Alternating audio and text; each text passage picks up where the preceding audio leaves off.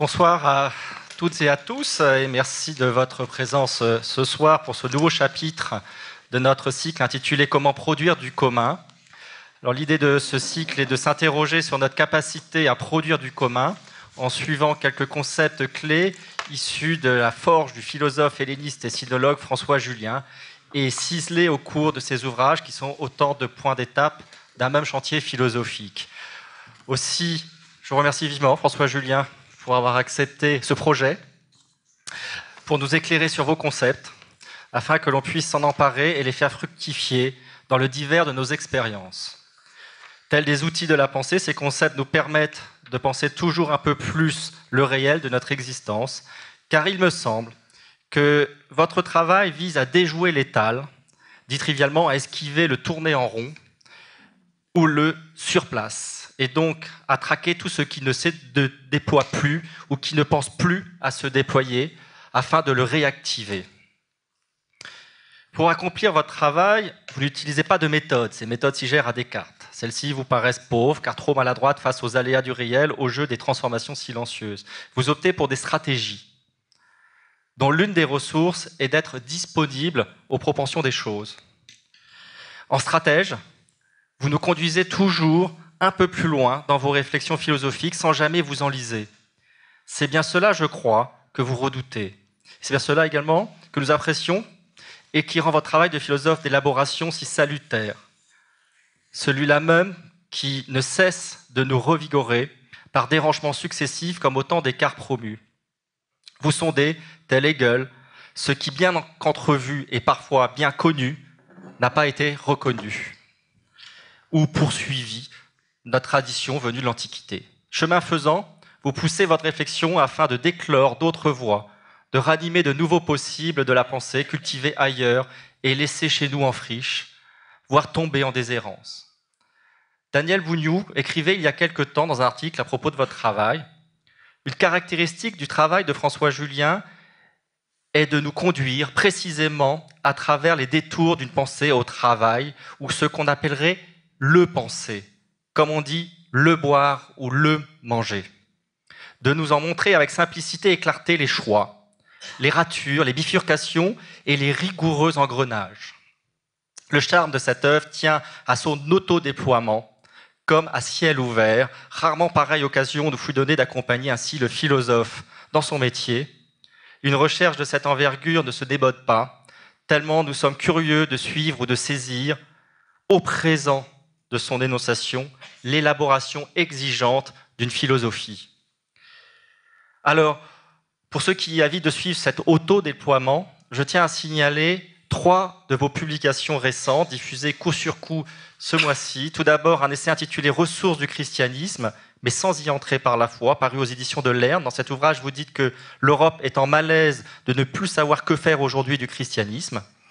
Vous pensez que si nous évitons la question du christianisme, c'est que le clivage entre celui qui croyait au ciel et celui qui n'y croyait pas n'est plus pertinent. Vous abordez le christianisme à titre de ressources, disponibles à qui les explore et les exploite. Vous lisez la Bible comme tout autre écrit philosophique pour, sans y entrer par la foi, suivre dans les évangiles des filons féconds d'une pensée de l'existence. Après le temps de sa domination, puis celui de sa dénonciation, aujourd'hui de sa relégation, vous dressez le bilan de ce que le christianisme a fait advenir dans la pensée. Autre parution aux éditions de l'Erne, c'est le cahier qui vous est consacré. Ce cahier qui explore de nombreuses facettes de votre pensée et son influence, aussi bien en France qu'à l'étranger, car c'est vrai, vous êtes aujourd'hui l'auteur contemporain, la pensée contemporaine le plus traduit dans le monde, et donc le rayonnement à l'étranger est quand même très important. Et cette publication réunit aussi des contributions du philosophe Alain Badiou, du physicien Étienne Klein, de l'écrivain et poète Christian Bobin ou encore du linguiste Claude Agege. Le tout étant orchestré par Daniel Bougnou et François Livonnet. Il faut remarquer qu'un cahier de l'Erne consacré à un penseur contemporain est plutôt exceptionnel, car rares ceux qui ont eu les honneurs d'une telle couverture. Enfin, 3e parution, ce mois-ci, cette fois chez Grasset, Si près tout autre, de l'écart et de la rencontre. Cet ouvrage fait suite aux recherches que vous menez En tant que titulaire de la chaire sur l'altérité du Collège d'études mondiales à la Fondation Maison et Sciences de l'Homme, il est précisé sur la couverture de cet ouvrage en bandeau rouge sur lettre blanche, présente ici, si on le voit très bien, « Pensez l'autre ». En effet, écrivez-vous. Penser l'autre, n'est-ce pas là ce qui peut relancer la philosophie et d'abord nous fait accéder à l'existence, cet autre dont notre vie semble s'être relancée vers une quête inassouvie, mais cherche de l'autre, non pas dans ce qui s'annonce à l'antipode, dans le rôle contraire, mais plutôt en ouvrant un écart au sein de ce que l'on croyait semblable, le plus à proximité, apparemment le plus apparenté, pour y sonder ce qui s'y fissurait secrètement d'un autre possible. Alors, je ne saurais évidemment que conseiller la lecture de ces 3 ouvrages. Alors pour cette 3e conférence de notre cycle « Comment produire du commun ?», la question qui va nous intéresser ce soir est celle de l'universel. L'universel se déclare être un concept de la raison, comme tel se réclame d'une nécessité a priori, c'est-à-dire préalable à toute expérience, sous l'exigence d'une telle universalité de principe, et par son éclairage, pouvons-nous envisager aujourd'hui, entre cultures, de vivre en commun, en tant que ressource, l'idéal que représente l'universel, et qui a été promu par l'Europe, peut-il être ranimé pour résoudre certaines impasses culturelles qu'affronte aujourd'hui le vieux continent? Même si la question de l'universel traverse nombre de vos ouvrages, vous avez consacré 2 d'entre eux plus spécifiquement à ce thème.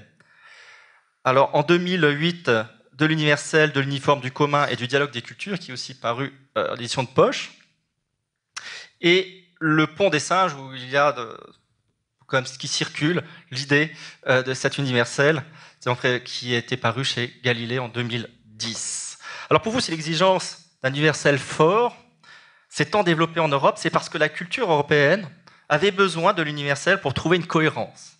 L'universel comme clé de voûte pour contenir une hétérogénéité interne de la pensée. À présent, il est pour vous essentiel de sortir à la fois l'universalisme facile et du relativisme paresseux. L'universel, au lieu de valoir comme chape idéologique, doit davantage servir d'idée régulatrice, propice à dégager du commun. Ce qui nous ramène là à notre affaire première, comment produire du commun. Alors comme il est maintenant d'usage en ce cycle, la conférence sera suivie par un dialogue. Et ce soir, nous avons le plaisir de recevoir le philosophe Claude Obadia, que je remercie de sa présence parmi nous. Et pour le moment, je vous cède la parole, Monsieur François Jullien. Merci de votre présence.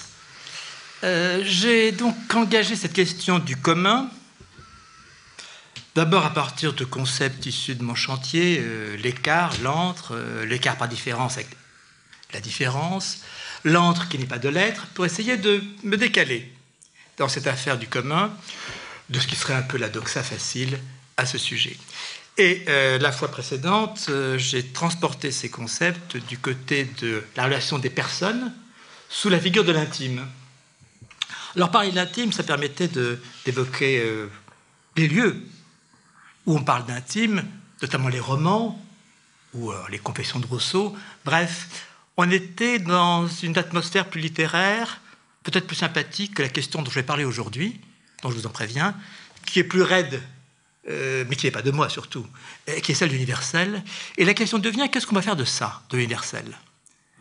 Puisqu'il y a eu, vous l'avez dit, un hégémonisme de l'universel qui a dominé la culture européenne et qui même, comme la culture européenne dominait le monde, a fait chape sur le monde. Et puis, cette pensée universelle s'est trouvée remise en question par le fait que la puissance même de l'Europe, c'est quelque part, disons, défaite, en tout cas, n'est plus dans cette hégémonie ou dans cet effet de puissance. Et donc, la question aujourd'hui nous hante, je crois. Alors, qu'est-ce qu'on peut faire encore de l'universel? Est-ce que c'est une idée périmée? Ou est-ce qu'il faut la repenser? Ou est-ce qu'on pourrait se reposer encore sur le bon vieil universalisme d'antan? Bref, je crois qu'on ne peut pas éviter aujourd'hui cette question-là. C'est pour ça que je vais m'y atteler en requérant un peu de patience de votre part, parce que l'affaire n'est pas toute fraîche, n'est pas intime. Bref, a une sorte de froideur conceptuelle dans laquelle je vais essayer de me risquer. D'abord, d'où vient cette question? de l'universel, elle nous vient de ce qui a été sa promotion dans la philosophie classique européenne. Mais il faut quand même d'abord se rendre compte de ce que ce terme est équivoque. Et donc le premier travail à faire vis-à-vis de ce terme, c'est de le nettoyer un peu, en distinguant notamment deux sens possibles à universel. Un sens faible et un sens fort. Le sens faible, c'est le sens du constat, de la généralité, du « ça a toujours été ainsi », d'expérience empirique. Ce sens-là, je pense qu'il est mutatis mutandis un peu partout, dans les cultures du monde. Mais il y a un sens fort qui a primé en Europe, et qui est le sens non pas de généralité, mais de nécessité. C'est-à-dire non pas c'est ainsi, ou cela a toujours été ainsi, d'expérience, mais cela ne peut pas être autrement. Donc un sens qui est prescriptif, de nécessité. En ce sens-là, il vient de l'héritage grec, des mathématiques. C'est un sens logique. Il faut distinguer les deux parce que ce second sens, il est un sens fort. Fort, c'est-à-dire fort parce qu'il s'impose à nous en amont de toute expérience. Une nécessité, c'est vrai, qui est d'avant nous, en amont même de la formation de notre esprit. Donc c'est un commandement qui est, vous l'avez dit, n'est-ce pas, a priori. A priori, c'est-à-dire en amont de toute expérience. Et c'est, si on dit ainsi a priori, on se réfère à une philosophie qui a porté cette pensée universelle à son apogée, qui est celle de Kant. Kant, donc, la seconde moitié du XVIIIe siècle, qui fait passer l'universel de la science à l'expérience. Plutôt, qui fait passer l'universel de la science pour donner forme à l'expérience. L'universel de la science est celui des mathématiques qui s'est ensuite imposé dans la physique et qui a abouti à cette sorte de grande législation de l'univers qui est celle des lois universelles de la nature chez Newton. Et je crois qu'il faut quand même se rendre compte du fait que, effectivement, c'est de là que l'Europe a tiré sa puissance. C'est-à-dire penser à l'universel en amont de toute expérience, mathématique, logique, et s'imposant à l'expérience, et d'abord, l'expérience physique. Donc les lois universelles de Newton. Et la pensée de Kant a été voyant ce succès de la physique classique, celle qui nous mène de Galilée à Descartes à Newton, donc de physique mathématique donc en rupture avec la physique d'avant, la physique aristotélicienne, qui n'est pas mathématique du tout.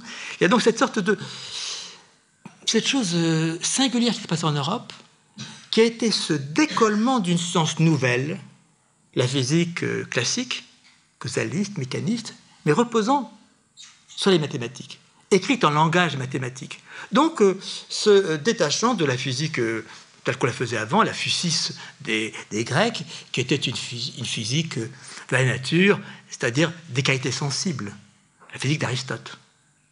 Et donc, il y a promotion, et c'est de là que l'Europe a, à mon sens, tiré sa puissance, promotion d'une science nouvelle, reposant sur un universel de nécessité, a priori, écrit dans un langage mathématique, qui est l'universel des lois physiques. Les lois physiques qui valent partout dans l'univers, et qui se trouve donc avoir fait le succès d'une science nouvelle qui a fait la puissance de l'Europe.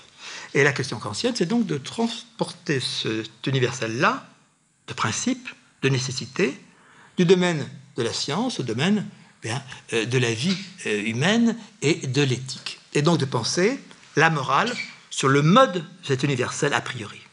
C'est le fameux impératif catégorique de la morale kantienne. En tout cas, vous me direz, bon, c'est Kant, un peu même nous. Mais la question, je crois, se pose aujourd'hui parce que cette conception kantienne d'une morale relevant donc d'une nécessité de principe, d'un universel logique, d'un impératif donc catégorique et non pas hypothétique, eh bien, et ce contre quoi s'est révoltée notre modernité, pour une part. Au nom de quoi? Au nom de l'individu, au nom du singulier, au nom de ce qui ne se coucherait pas sous cet universel prescriptif. Et là, c'est, entendez les grands noms, des grands noms en tout cas, de la pensée du XIXe siècle, aussi bien chez Nietzsche que chez Kierkegaard. Kierkegaard qui a pensé l'existence, justement, comme ce singulier qui ne se couche pas sous un universel de principe. Cette pensée de l'individu dans ce qu'elle a d'absolu, et donc n'étant pas à coucher sous cette législation de principe d'un universel de la morale.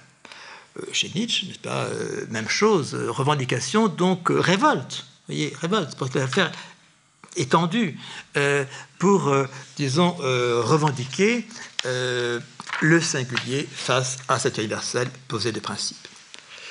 Est-on libéré pour autant de cette question? Non.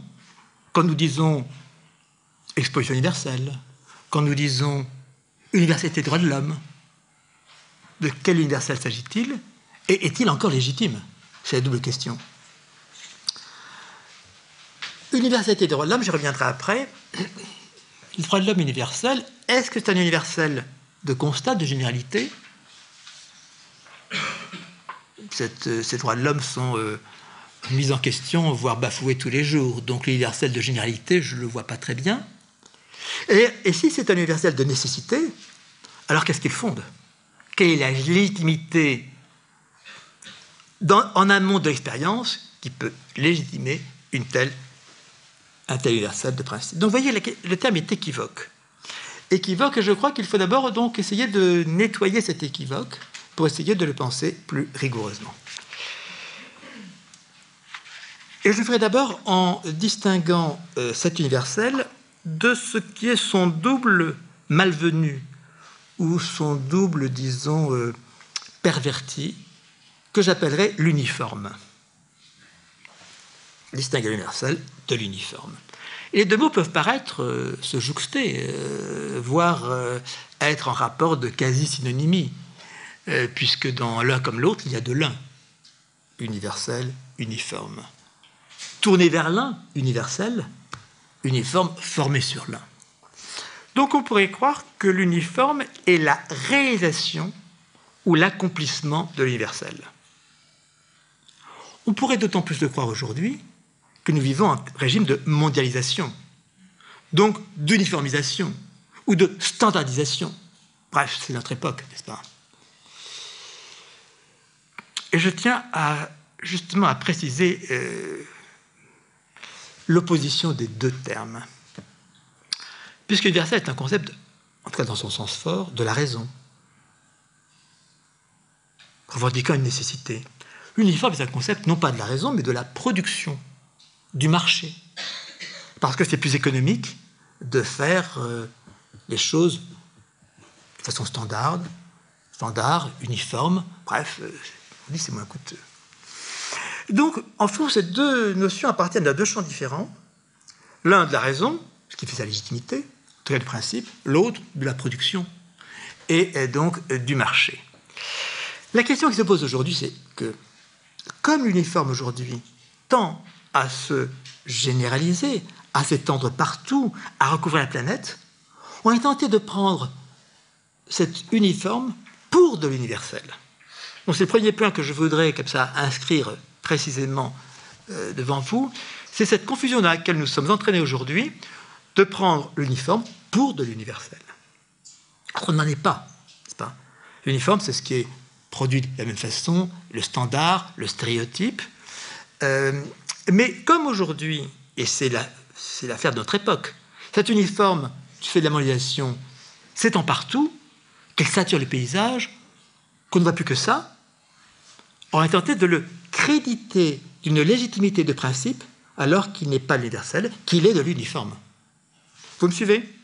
L'affaire est essentielle parce qu'il faut penser notre époque et ce qu'est la mondialisation et ce qu'est donc cette chose insinuée partout qui nous fait passer pour de l'universel, qui nous fait prendre pour l'universel ce qui n'est que de l'uniforme. Mais dès lors qu'évidemment notre expérience est saturée du même, on va prendre ce même pour un même fondé en raison, alors que ce n'est qu'un même résultant, disons, d'une logique de production. Donc je pense qu'il faut d'abord opposer les deux, passer le couteau entre les deux, opposer les deux, et donc appeler à une défiance à l'égard d'un faux universel qui n'est que de l'uniforme, qui n'a donc pas de légitimité de principe, qui n'est qu'une commodité de la production et, disons, du marché. Le troisième terme à mettre en regard l'universel, mais que je garderai pour la séance suivante et finale, le commun. Il faudra distinguer les deux, mais je joindrai les deux, et c'est parce que je veux que l'universel permette de repenser le commun que je m'attache aujourd'hui à cette question, quitte à vous proposer un développement qui sera un peu, disons, abstrait, puisque la question est abstraite, et que ce concept, il faut essayer de le cerner dans son usage logique, légitime, pour commencer de l'appréhender. Quelle est la question pour nous aujourd'hui? Si je la résume, c'est que la culture européenne, dans son heure de gloire, dans son hégémonie, a pensé que l'universel était une chose universelle. Et que, je dirais récemment, à la rencontre des autres cultures, je justifierai ensuite ce récemment, mais à la rencontre des autres cultures, nous nous rendons compte aujourd'hui que l'universel n'est pas universel. Et même qu'il est singulier, qu'il est la production singulière d'une culture, l'européenne, mais que dès lors qu'on sort d'Europe et qu'on va à la rencontre d'autres cultures, eh bien on se rend compte que, non, l'universel, notre grand affaire l'universel, ne s'impose pas ailleurs. Donc il y a cette première prise de conscience que l'universel est une création singulière. Donc, ce qui contredit cette émergence d'universalité, ce qui la contredit. Ce qui la contredit, mais qui, à mon sens, la rend plus intéressante. Car de se rendre compte que l'universel est le produit, l'audace d'une culture singulière, l'européenne, et non pas une sorte de banalité qu'on rencontrerait partout, nous fait apparaître cet universel, non pas comme à relativiser peut-être, mais d'abord à percevoir dans son inventivité, n'est-ce pas, dans ce risque de la pensée qui a été d'oser penser un universel de principe, une sorte de nécessité prescriptive, en amont de l'expérience, quelque chose donc qui me paraît d'autant plus audacieux qu'on peut prendre un peu de recul par rapport à lui, ne plus le prendre pour une banalité, pour une évidence de l'esprit, mais comme quelque chose qui a été justement promu, osé, inventé. Bref, vous voyez que je ne tournerai pas vers le relativisme, mais au contraire, je vous invite à redécouvrir cette notion qui nous tombe un peu des mains, qui nous paraît un peu fastidieuse, parce qu'elle a été tellement assimilée et revendiquée maintenant par la pensée européenne, pour la découvrir dans ce qui en fait la nouveauté ou la force, n'est-ce pas? Donc d'abord, premier constat, celui-là, celui de ce que nous découvrons aujourd'hui à la rencontre des autres cultures, que cette exigence universelle n'est pas universelle, et tout sauf universelle, puisqu'elle est singulière, ce singulier s'opposant à l'universel. Et puis second constat, non plus de l'universel au regard des autres cultures, je reviens tout à l'heure à propos des droits de l'homme, mais l'universel en tant que tel, dans sa production historique, on se rend compte que l'universel dans sa formation, dans son avènement, non seulement est une affaire singulière, mais c'est une affaire hautement problématique. Que l'universel, au fond, est formé de plans divers, donc relève une histoire chaotique. Est-ce même une histoire? Peut-on écrire une histoire du concept d'universel en Europe? Je n'en suis pas sûr, tellement on voit de plans divers se trouver comme ça associés dans cette affaire de l'universel, mais qui implique d'être distingués. Et c'est ce que je vais faire en premier, en essayant d'évoquer les divers plans à partir desquels s'est constituée cette affaire de l'universel en Europe. Pour aller vite, j'en distinguerai seulement 3, qui sont ceux de 3 étages en quelque sorte. D'une part, de l'universel logique, autrement dit l'universel du concept, celui de la philosophie. D'autre part, de l'universel politique, celui de la citoyenneté universelle. Là, je passerai de Grèce à Rome. Et puis un troisième universel, qui contredit les deux premiers, et qui est l'universel chrétien, l'universel paulinien, l'universel du salut. Voilà, en tout cas, 3 étages, qui, vous voyez, ne sont pas construits dans le même bâtiment, si ce n'est qu'un espace européen qui est plus ou moins le même, et encore, qui est donc, qui nous fait apparaître que l'universel relève d'une histoire chaotique, pour ne pas dire composite. Chaotique, composite, donc quelque chose qui n'est pas... l'universel se présente comme une sorte d'exigence de la raison, mais quand on considère comment il est devenu, on se rend compte que cette affaire, eh bien, justement, est assez étrange dans son événement, et nous donne donc à réfléchir sur cette histoire dont procède la pensée universelle en Europe. Alors je distingue ces 3 plans, ou ces 3 pans de cette formation universelle. D'abord celui de la philosophie. Et là, il y a une expérience qui est décisive pour la philosophie. La philosophie grecque ne peut pas se penser sans cette exigence universelle qui l'a promue. Puisque, au départ, qu'est-ce que pensent les penseurs grecs, ceux qu'on appelle les présocratiques, donc avant ce tournant du socratisme, qui est essentiel dans l'affaire universelle? Ils essaient de dire le tout du monde, le tout des choses, to olon, mettre la main sur le tout. Ils commencent par dire le tout, c'est l'eau, c'est l'air, ou c'est l'infini indéterminé, à Byron. Bref. Dire le tout des choses. Et puis, justement, sur ce tout, on ne s'entend pas. Puis c'est si difficile de mettre la main sur le tout, n'est-ce pas? Donc, il y a une sorte de renversement qui se fait à l'intérieur même de la pensée grecque, qui est de renoncer à penser le tout des choses, mais à intérioriser cette pensée du tout pour penser selon le tout. Non pas dire le tout du monde, le tout des choses, mais dire penser selon le tout, selon l'exigence de la totalisation. Non plus toolon, mais selon le tout, kat olou. Kat olou que vous entendez dans catholique, le catholique de la religion, selon le tout. Ce grand virage, on le rapporte dans l'histoire de la philosophie à Socrate. Socrate qui nous ferait revenir de cette pensée du tout à cette exigence du selon le tout, qui est la promotion même du concept. Le concept est pensé selon le tout. Passer des belles choses, tout ce qu'on voit dans les premiers dialogues de Platon, passer des belles choses au beau en soi, des belles choses diverses comme elles sont, dans le phénoménal, dans ce pluriel de la diversité, à penser selon une même idée, kata mian idean, dit Platon, selon une même idée qui est donc qui range ce divers sous l'unité. Platon ne dit pas concept, il dit idée, n'est-ce pas? Mais c'est déjà la pensée du concept qui est en jeu, sous une même idée. Ce qu'on appellera en philosophie subsumer. Subsumer, c'est-à-dire prendre dessous, ranger sous une même idée, sous l'unitaire de l'idée, ranger le divers de l'expérience. Passer des belles choses au beau en soi. Donc, de là, s'élever au concept de beau. Ça, c'est la grande affaire de la philosophie. C'est la porte d'entrée de la philosophie. Il y a donc ce choix comme ça qui est un choix qui est enfanté par la pensée grecque et dont on n'est pas sorti. Selon le tout.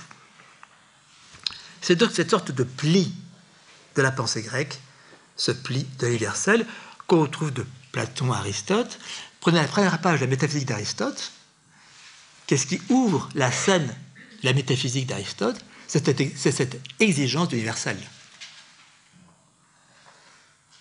Passer de l'expérience avec sa diversité, son indéterminabilité, à ce qui la met en forme, à ce qui l'organise, et qui est cette pensée du selon le tout, qui fait passer, nous dit Aristote, de l'expérience à la science. La science, c'est le savoir constitué, la science au sens grec, l'épistémé, c'est le savoir constitué selon l'exigence du tout. et sa nécessité, donc en termes d'universel. C'est là qu'Aristote introduit cette distinction essentielle entre l'opinion et la science, la doxa et l'épistémé. La doxa, c'est pas que l'opinion soit fausse, il y a des opinions vraies, mais l'opinion ne s'est pas élevée à cette exigence de l'universel. Et c'est seulement cette exigence universelle qui constitue la science proprement dite, dans son exigence. Parce que la science envisage des choses, non pas sur le mode du contingent, du divers, mais sur le mode de la nécessité. Vous me suivez? Bon, cheminement un peu laborieux, c'est le... Voilà. Il faut opérer un peu en philosophie, et donc faire cette chose qui est la porte d'entrée de la philosophie, à savoir l'abstraction. L'abstraction. Et vous voyez qu'ici, on est dans le problème de l'abstraction. Donc mon discours nécessairement est abstrait sur l'abstraction. Le problème, c'est que cette abstraction est dramatique dans ses effets. C'est bien beau de subsumer, de ranger sous l'exigence de, selon une même idée, une seule et même idée, kata miam idean. Simplement, qu'est-ce qui se perd dans cette résolution de penser en termes d'universel? On le voit d'Aristote. Si j'évoque la première page de la métaphysique, c'est parce que, à la fois, il fait apparaître cette exigence universelle, passer de l'opinion contingente et diverse à cette exigence d'universalité, donc de nécessité, les deux vont de pair, qui informe l'expérience, lui donne forme, mais en même temps, qu'est-ce qui échappe à cet universel prescriptif, édicté par la raison de ce selon le tout? Qu'est-ce qui échappe? Il y a une phrase qui est devenue essentielle dans qui n'est pas d'Aristote, mais qui vient de la tradition aristotélicienne, donc de la pensée médiévale, donc qui se dit en latin quand il est dit « L'existence est faite des individus, tandis que la science porte sur les universels. Existentia est singularium », l'existence est faite des individus, là c'est un génitif, elle est faite des individus, mais la science, scientia est de universalibus. La science porte sur les universels. Mais ce qu'il dit là, qui est dramatique, n'est-ce pas? Dramatique parce qu'il y a une déchirure qui se fait de l'expérience humaine, c'est que l'existence, elle est des singuliers. C'est là que Aristote a quitté Platon. L'existence n'est pas l'existence des idées, elle est l'existence des sujets singuliers, Callias, Socrate, n'est-ce pas? C'est ça qui existe. Donc l'existence est faite des singuliers, mais la science, elle, alors évidemment, Aristote ne dit pas mais, c'est moi qui ajoute ce mais, n'est-ce pas? Ce mais dramatisant, c'est que la science, elle porte sur l'universel, des universalibus, donc avec une distance qu'elle porte sur, à propos d'eux. Donc nous sommes entre l'existence et la science, quelque part déchirés entre deux. Puis la science porte sur l'universel, et portant sur l'universel, elle perd l'existence. L'existence qui est faite des singuliers. Cela me paraît essentiel parce qu'au fond, on comprend mieux la scène, disons, de pensée qui est la nôtre aujourd'hui, notamment cette bipartition entre la science ou la philosophie d'un côté, les discours qui portent sur l'universel, et puis ce qui va devenir, pour récupérer ce que cette pensée universelle a laissé tomber, a perdu, qui est ce qu'on va appeler d'un terme moderne la littérature. Si on prend ce concept de littérature au sens rigoureux, au sens fort, je dirais que la littérature, c'est justement ce qui récupère ce qui a laissé tomber, ce logos, ce discours de l'universel. Parce que la littérature s'occupe du singulier, une vie, une existence. Et puis, la littérature s'occupe de l'ambigu, de ce qui ne se laisse pas subsumer sous cette clarté du concept. Donc, au fond, on a cette sorte de bipartition, ou un peu schizophrénie, n'est-ce pas, celle de notre culture, qui est d'un discours partagé en deux, entre deux vocations, n'est-ce pas, philosophie et littérature. Je signale ça parce que je pense qu'une des grandes tâches de la philosophie aujourd'hui, c'est de récupérer ce qu'elle a laissé tomber. De récupérer, c'est pour ça que je lis les romanciers, je lis les poètes, Parce que, d'abord parce que poètes et romanciers ont souvent pensé avant les philosophes, première leçon, et la seconde parce que je crois qu'il est temps justement de, non pas de défaire cette opposition, mais parce que je tiens à l'exigence du concept qui fait la philosophie. Et je ne vois pas de philosophie sans cette exigence du concept, donc de cette exigence de l'universel.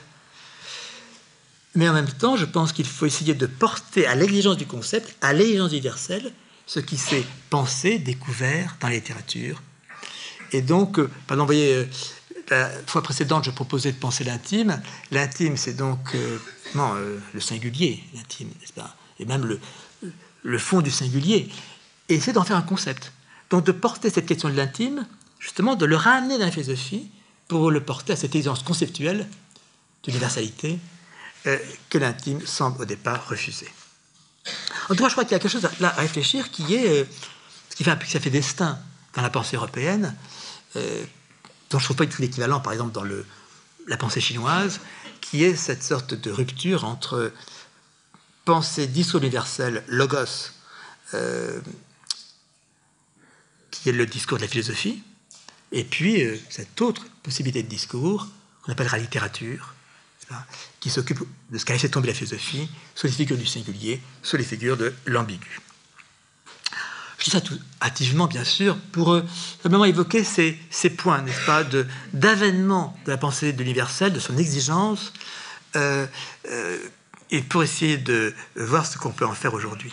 Second temps de cette constitution de la pensée universelle, je vais aller encore plus vite, c'est Rome. Rome est l'universel non plus de la philosophie ou du concept, l'universel du droit et de la citoyenneté. Rome, je crois, doit nous importer aujourd'hui parce que Rome, c'est la première expérience de mondialisation. Oui, première fois que le monde devient mondial. Vous me direz, c'était pas le monde entier. Mais oui, mais c'était le monde pour ceux qui habitaient ce monde. Un dire du limès, n'est-ce pas? Celui de l'Empire romain. Donc Rome est une expérience, je trouve, intéressante à réfléchir aujourd'hui, parce que tout ce qui nous donne à penser aujourd'hui, ou exige de penser le commun, eh bien Rome a déjà eu cette expérience-là. En pensant ce qui va être la civitas universa, la citoyenneté universelle. Pourquoi cela? Parce que Rome occupe un immense territoire, à l'intérieur du limès, n'est-ce pas, à l'apogée de l'Empire, en même temps qu'elle n'a pas de notion d'État. Il n'y a pas d'État romain, n'est-ce pas? Qu'est-ce qu'il y a? Une ville, Rome. Donc il y a une citoyenneté romaine, c'est-à-dire des citoyens de Rome, de la ville de Rome, qui va se trouver progressivement attribuée à d'autres lieux que Rome, soit individuellement à des gens qui, sur le territoire italien ou ailleurs, ont mérité cette attribution d'une citoyenneté romaine, ou collectivement, municipes, etc. Donc, qu'est-ce qu'on va attribuer aux autres? La citoyenneté romaine. Et cette diffusion de la citoyenneté romaine va s'élargir de plus en plus et va aboutir à une décision d'Empire, 212, et dit l'attribution de la citoyenneté romaine à tous les habitants de l'Empire. Là, vous avez une première forme, c'est le rapport entre l'universel et le commun, que je reprendrai à la prochaine et dernière séance. Citoyenneté donc romaine attribuée à tout l'Empire. Chose qui est nouvelle, qui est même radicalement nouvelle, parce que ce n'est pas du tout le commun des stoïciens, il s'agit d'une décision politique, effective, dans l'histoire. Ce qui va aboutir à penser des choses subtiles qui a intéressé des juristes contemporains, qui est la double citoyenneté. Quand vous étiez habitant parisien à l'époque, vous aviez une citoyenneté locale, parisienne, et une citoyenneté romaine. Double citoyenneté, donc tant que vous étiez à Paris, c'était la citoyenneté romaine, et puis dès que vous sortiez, parisienne, dès que vous sortiez, c'était romain. Donc il y avait une juxtaposition de deux citoyennetés, une locale et une globale. Ce qui a articulé dans l'espace, dans la pensée politique européenne, cette double chose qui est urbs et orbis. Le pape encore fait des annonces comme ça, urbi et orbi, à la ville et au monde. Urbs, orbis, la ville et le monde. Donc c'est quelque chose que la religion catholique, celle du catholone, se présentant comme universel à garder, qui est donc cette double dimension, urbs orbis, entre la citoyenneté réduite, locale, et puis la citoyenneté qu'on dit maxima ou universa.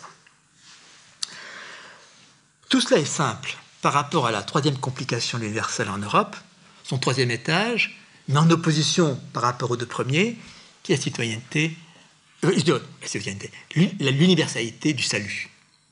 Et là, le grand nom, c'est Paul. Paul qui a été au fond celui qui a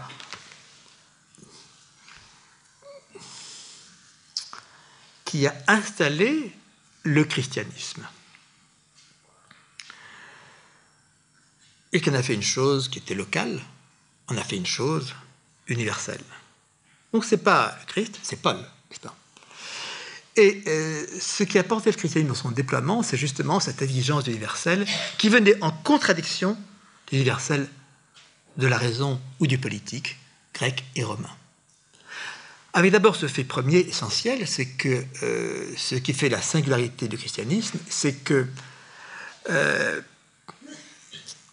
le Christ parlait l'araméen, une langue sémitique, et l'annonce du Christ est faite en grec. L'évangile est en grec. Donc là, il y a quelque chose qui est singulier dans l'histoire des religions, c'est que l'annonce du message, ce n'est pas dans la langue dans laquelle ce message a été conçu, porté. Là, il y a quelque chose qui est essentiel et qui est singulière. Ce passage d'une langue sémitique, d'araméen, au grec, qui n'est pas n'importe quelle langue, qui est la langue de l'universel.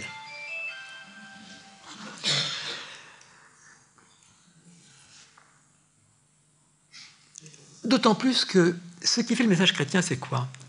C'est le renversement de la loi romaine par une autre loi, celle de l'amour. Donc une anti-loi, n'est-ce pas? Passer de la loi à l'amour. Et avec cette idée, une idée notamment qu'a bien mise en valeur Alain Badiou dans son texte sur Paul et l'universalisme. Je ne vais pas suivre Badiou longtemps, mais là, il y a un point essentiel qu'il note bien. C'est qu'au fond, la force de Paul, c'était de se rendre compte que plus le message était impossible, plus il pouvait être universel. Parce que l'exigence de croire que le Christ est ressuscité, et que nous ressusciterons, bon, c'est un message qui n'est pas facile à faire passer.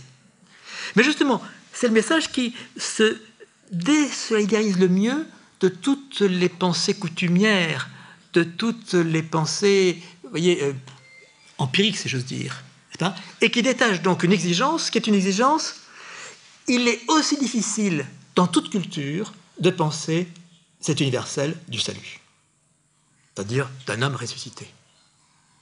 Donc, au fond, cela me paraît important à concevoir, c'est que l'énoncé le plus fou, si j'ose dire, je prends le terme, évidemment, le terme chrétien, Moria, la folie de la croix, le terme que revendique l'Évangile. L'énoncé le plus fou est le plus universel, parce que celui qui détache le mieux de toutes les croyances particulières. L'énoncé le plus fou est le plus universellement crédible, parce qu'on est tous dans la même difficulté pour faire ce pas et croire à cette possibilité d'une victoire sur la mort, bref, ce que l'Évangile appelle la folie de la croix. Donc effectivement, le message de Paul, c'est qu'il singularise, c'est qu'il se détache de l'anecdotique. Paul, pourtant, est quasiment contemporain du Christ. Simplement, il ne cherche pas à savoir qui est le Christ biographiquement. Ce qui l'intéresse, c'est un message simple, c'est victoire sur la mort, le nouvel Adam, n'est-ce pas? Ce retournement de la condition humaine. Passage de la langue sémitique à la langue grecque et détachement du milieu juif. La pensée hébraïque était locale, celle d'un peuple, et passée du peuple à l'humanité. Donc là, c'est là qu'il y a le changement, non seulement le changement d'échelle, mais le changement d'histoire, qui est non plus une histoire singulière, l'histoire d'un peuple et du salut, mais du salut de tous les hommes, et d'un universel qui est prescriptif, qui est un universel au sens fort. Pas de généralité, mais de prescription qui est que, concernant tout homme, depuis le début du monde jusqu'à la fin du monde, le plan du salut dans l'esprit de Dieu est un plan d'universel au sens fort, en amont même de l'histoire, l'événement annoncé, donc celui de l'événement sur la mort. Universel, donc au sens fort, prescriptif de l'humanité. Depuis le début des temps jusqu'à la fin des temps. Et que porte alors cette figure singulière du Christ, et qui est là quelque chose qui est encore le singulier de la pensée, qui est que le Christ est totalement homme, totalement Dieu. Cette décision de concile, le penser totalement homme, donc totalement inscrit dans l'humanité. Il souffre, c'est pas dernière parole du Christ, mon Dieu, pourquoi tu m'as abandonné? Parole humaine. Et puis en même temps, totalement Dieu. C'est pas et c'est du fait qu'il est totalement Dieu en étant homme qui va amener à penser le croisement de ce que j'ai évoqué d'abord en forme d'opposition, à savoir l'individu et l'universel. Le Christ incarne dans sa singularité humaine l'universel de Dieu.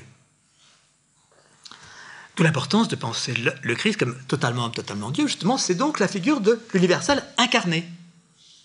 L'universel, dans sa nécessité de principe, mais inscrit dans de l'individuel. Avec ce que cette inscription a de contradictoire. Cette contradiction est féconde. Féconde au point qu'elle a traversé toute notre histoire. À preuve, c'est que cette idée d'un universel incarné, donc sous la figure du singulier, sa portée a abouti à l'ultime pensée universelle, celle de Hegel, l'universel dans l'histoire. Napoléon, l'universel à cheval. Ah, oui, à cheval, c'est pas, ça c'est du singulier, et c'est bien l'universel de l'histoire qu'il porte, n'est-ce pas et après lui, dans Hegel, la Prusse, n'est-ce pas donc cette inscription singulière d'un universel de principe, au sens fort. La Prusse, et puis Marx, le prolétariat. Le prolétariat portant dans sa singularité historique l'universel, n'est-ce pas, du progrès humain. Et, disons, plus généralement, la culture européenne, qui s'est pensée, eh bien, dans sa singularité historique, porteuse de l'universel des valeurs. Ça ne fait que peu de temps qu'on a mis en doute cette pensée-là. Elle a habité la conscience européenne comme étant la civilisation, n'est-ce pas, porteuse de l'universel, s'imposant aux autres cultures. Alors, je vois deux questions. Oui, la question est vaste, donc je ne cesse de vous dire j'accélère. Et quand je n'en pourrai plus d'accélérer, eh bien, je m'arrêterai. Parce que la question qui nous vient maintenant, c'est quoi? C'est qu'est-ce qu'on fait de l'universel? Et notamment, y a-t-il des catégories universelles?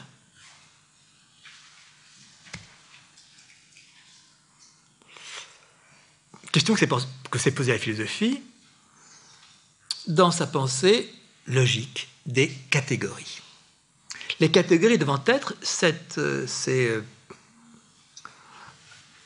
notions qui seraient d'emblée universelles. Vous avez deux auteurs qui aussitôt surgissent comme penseurs des catégories. Le premier, c'est Aristote, que j'évoquais en commençant, faisant passer du singulier de l'expérience à l'universel de la science, avec l'idée de former une table des catégories, c'est-à-dire de concepts universels. Il y en a 10.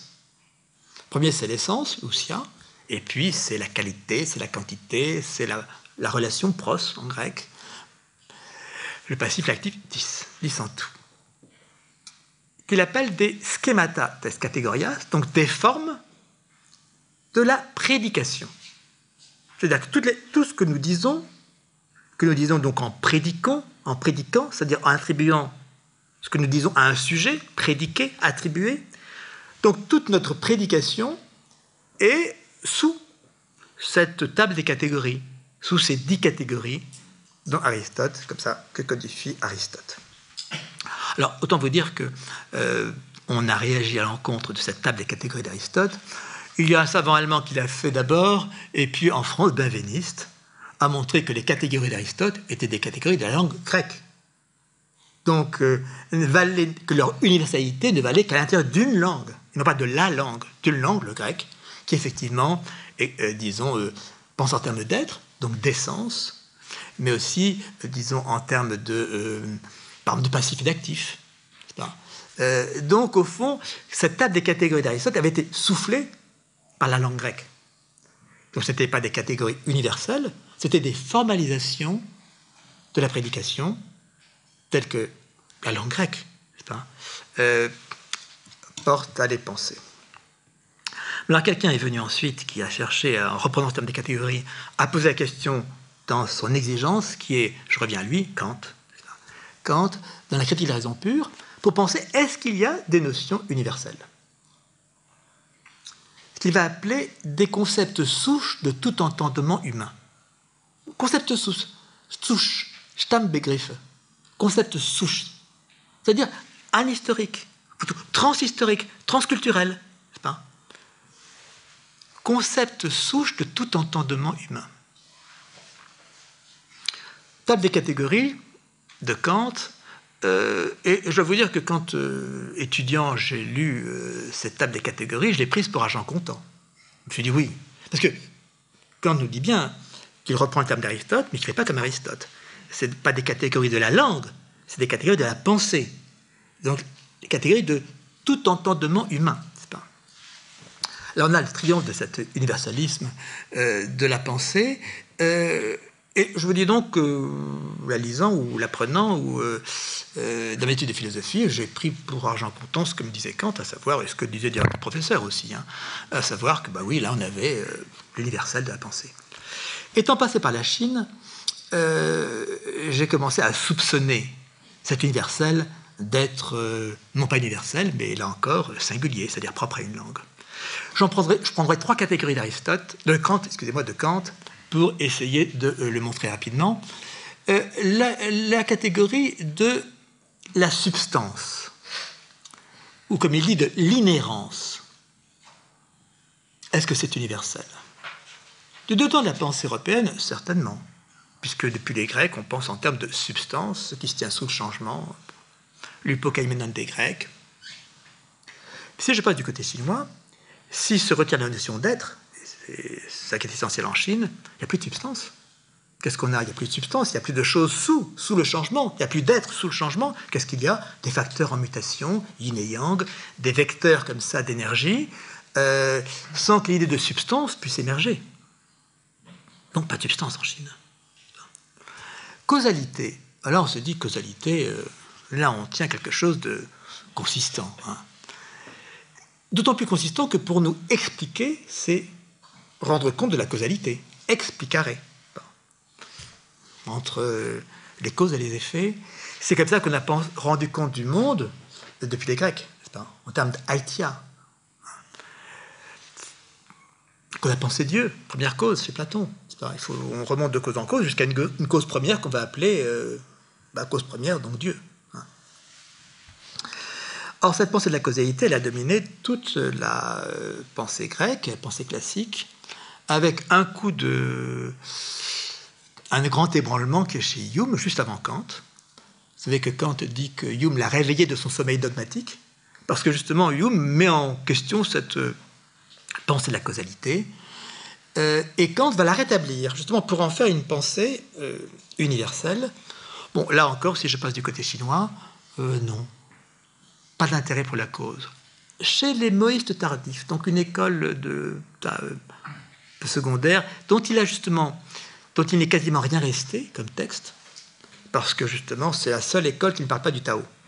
Alors en Chine, on parle du Tao, n'est-ce pas? Ça c'est la banalité de la pensée chinoise. Maintenant, il y a comme toujours, la pensée est diverse. Il y a des gens qui sont plus techniciens, artisans, enfin qui sont pas du milieu lettré, ou ce qui viendra du milieu lettré, qui ne s'occupent pas du Tao. Par contre, eux, ils s'intéressent à la cause. Donc vous voyez qu'entre la Grèce et la Chine, c'est pas en noir et blanc.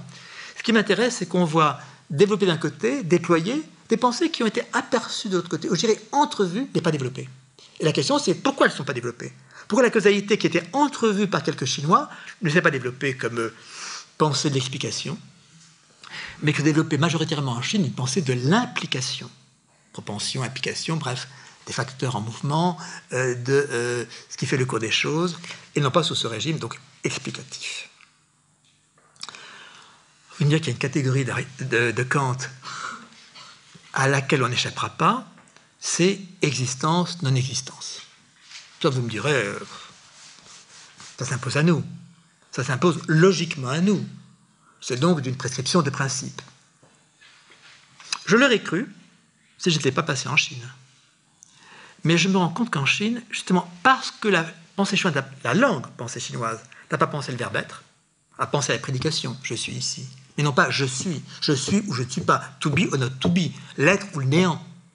Donc la Chine n'a pas opposé existence à non-existence. Couple catégoriel chez Kant, s'imposant à tout entendement humain, puisque la Chine pense en termes de, pour reprendre la formule chinoise, entre il y a et il n'y a pas, et où je tienne. S'il n'y a pas la pensée de l'être, il n'y a pas cette rupture entre être et non-être, entre être et néant. Qu'est-ce qu'il y a? La transformation. Il y a des mutations, de la transformation, et donc il n'y a que des transitions. Il n'y a que des transitions d'existence et d'inexistence. Nos vies sont faites de ça, et le monde aussi. Donc il n'y a plus cette distinction de principe, être ou pas être, existence, non-existence. Il y a quoi? Il y a de la transition continue. Si vous regardez des peintures chinoises, vous avez dû voir des peintures classiques de la Chine, des grands rouleaux, vous voyez que le peintre peint entre il y a et il n'y a pas. Il peint des montagnes émergentes, sortant des nuées, mais encore indistinctes. Il peint donc dans la transition du perceptible et de l'imperceptible, dans la transition des deux, non pas en séparant ce qu'on perçoit et ce qu'on ne perçoit pas, mais nous mettant dans la transition entre perceptible et imperceptible. Voilà. Entre il y a et il n'y a pas. Bon, je résume tout ça pour dire que, eh bien, je ne suis plus sûr qu'il y ait des concepts souches de tout entendement humain. Que l'universel n'est pas donné d'emblée. C'est ça que je voulais marquer comme position. Je ne suis plus sûr de mon voyage entre les cultures, je ne suis plus sûr qu'il y ait un universel logique donné d'emblée. Donc que l'universel puisse être ce molle oreiller sur lequel notre tête pourrait se reposer. La question qui reste, alors qu'est-ce qu'on fait de l'universel? Est-ce qu'on renonce à tout universel du fait qu'il n'y aurait pas de catégorie universelle? C'est ce que je ne ferai pas, puisque je voudrais donc distinguer deux universels, un qui me paraît effectivement périmé, l'universel de l'universalisme, et un qui me paraît à juste légitimer, à raviver, qui est un universel justement contre l'universalisme. Je vais m'expliquer, essayer de le faire en tout cas. Ce que je crois périmé, c'est l'universel de la totalisation. Quand on pense qu'on a tout, comme les faisaient les premiers Grecs en disant tout, le tout du monde. Quand on pense qu'on a tout, on ne sait pas ce qui manque à ce tout. Une sorte de naïveté, si vous voulez, à croire qu'on a mis la main sur le tout.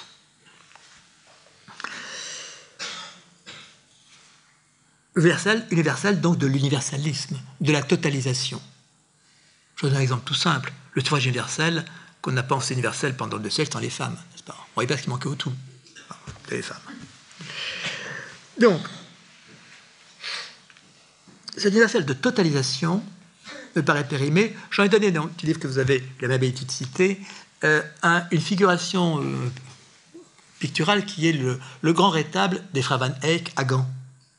Vous avez dû voir ça ou le voir en image.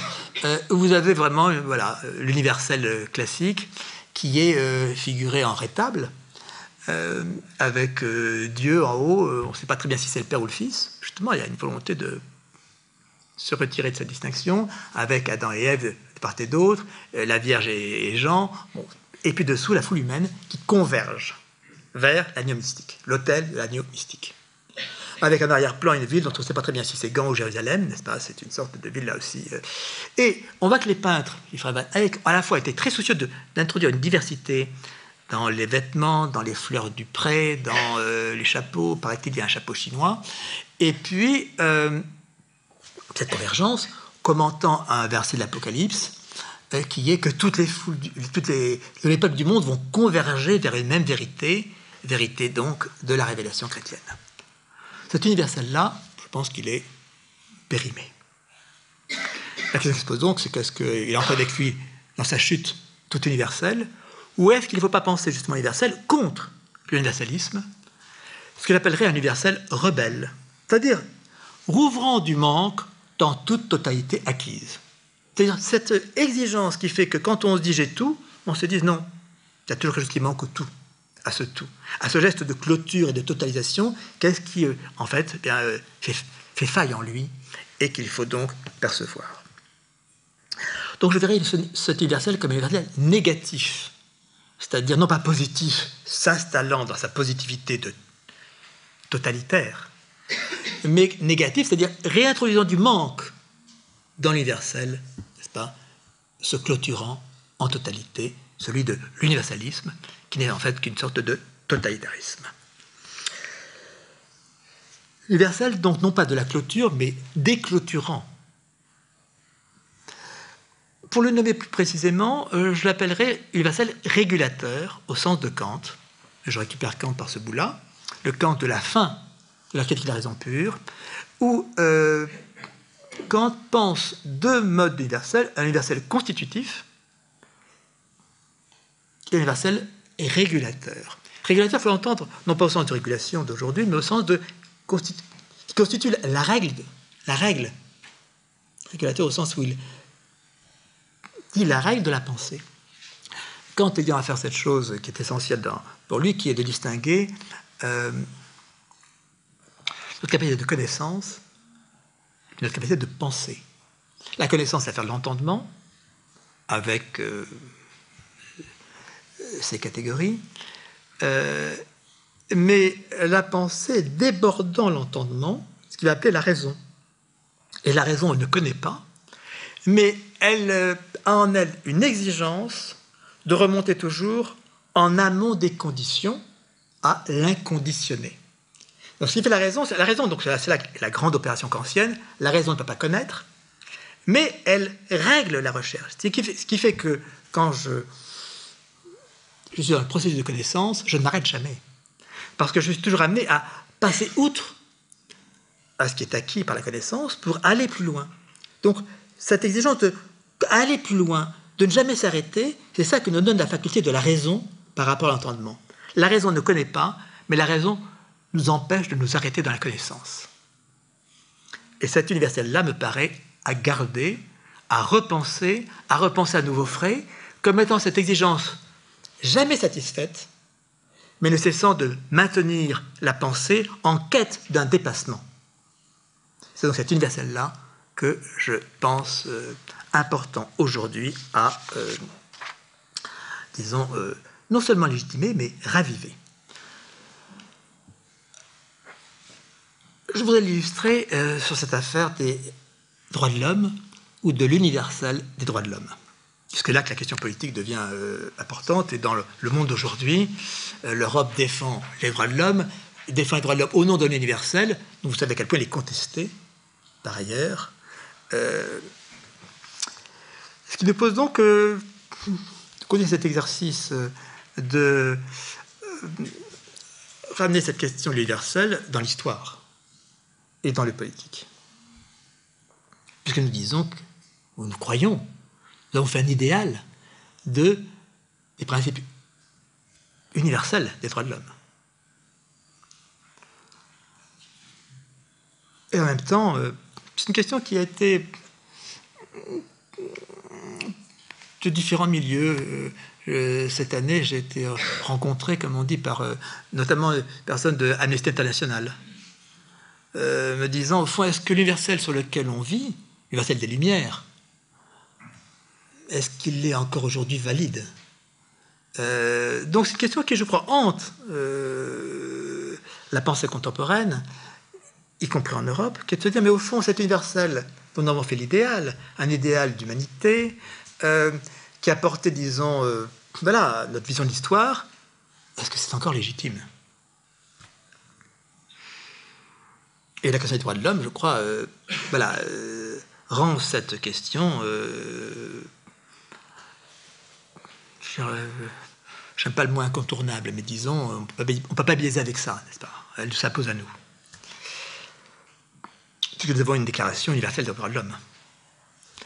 Alors, d'abord, je vais préciser une chose historiquement, c'est que la fameuse déclaration de 89, il est intéressant de lire un peu ce qu'en disent les historiens. Comment c'est un texte qui a été écrit en préambule, comme ça, de façon précipitée. On avait vraiment autre chose à faire que de faire de la philosophie. Mais en même temps, il fallait bien fonder ce qui s'était en train de se mettre en route dans l'histoire, qui allait devenir une révolution. Donc, d'où faire venir la souveraineté? D'où faire venir quel amont donner à notre organisation du politique?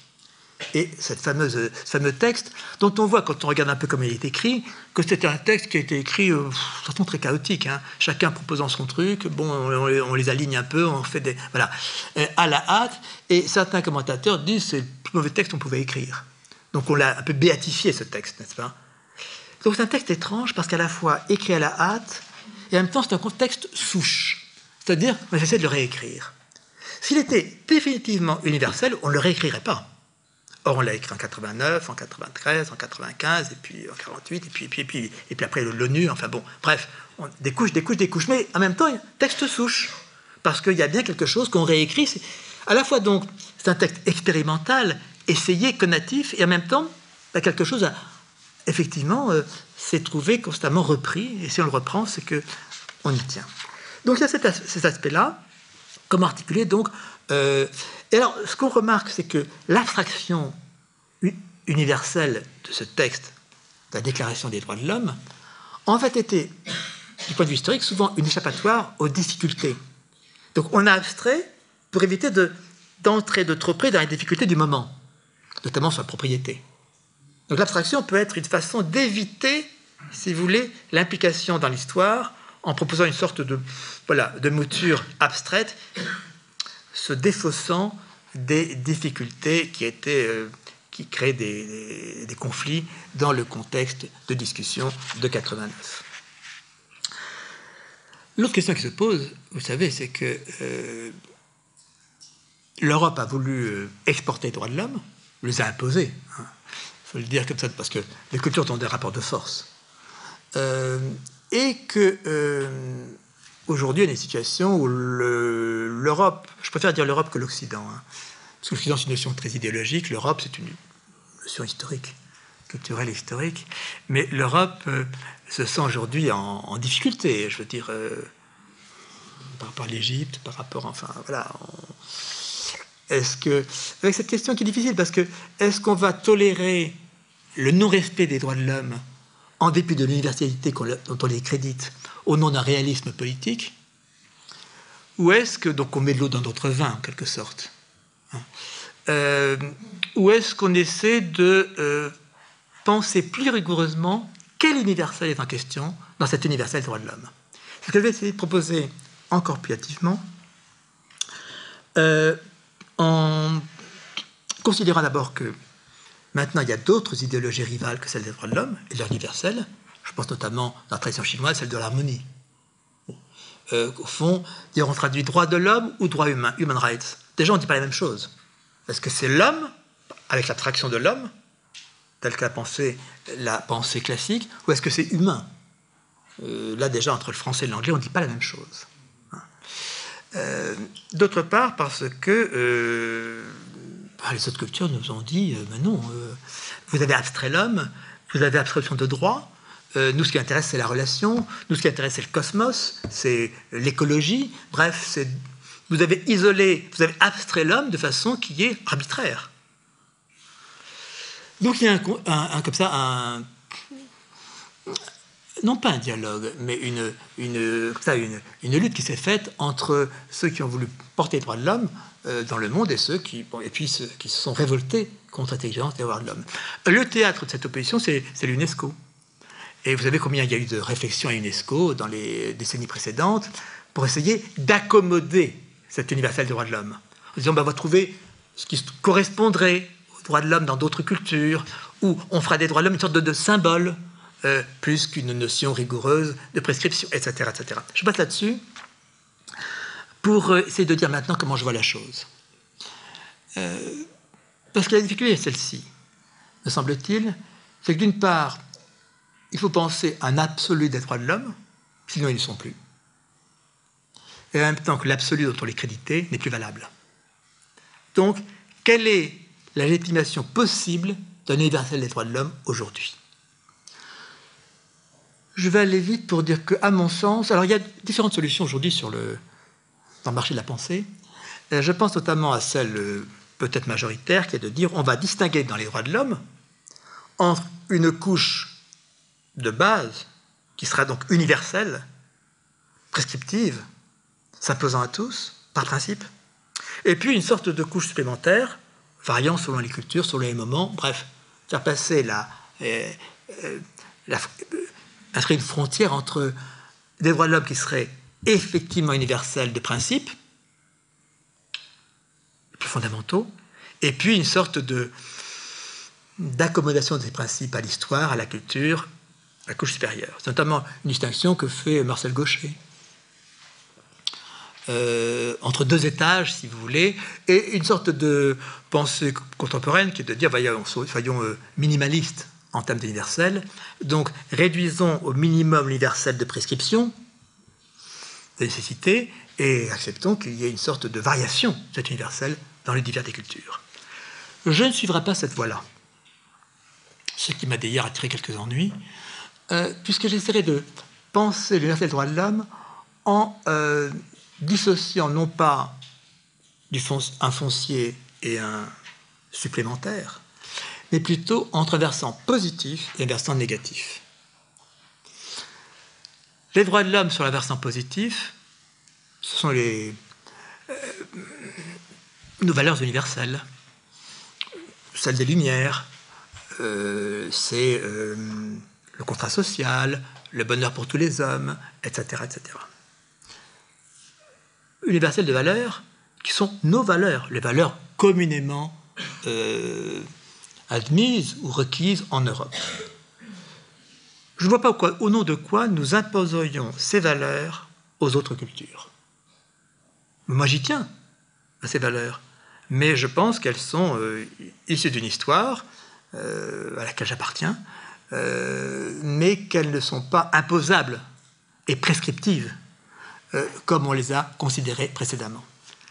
Donc je dirais sur le versant positif, je pense que les droits de l'homme sont porteurs de valeurs qui ne sont pas universelles.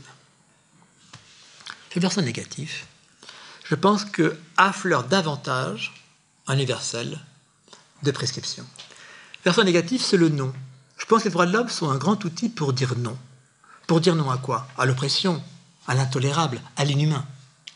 Donc que le versant négatif des droits de l'homme ne coïncide pas avec le versant positif, qu'il va plus en profondeur, plus en deçà, plus en amont. Et c'est de là qu'il peut trouver une valeur de prescription.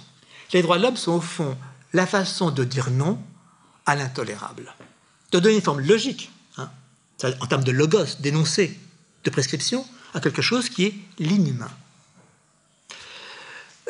J'étais amené il y a quelques années, maintenant pas mal d'années d'ailleurs, je ne sais pas si en 2008 je crois, quand il y avait eu le problème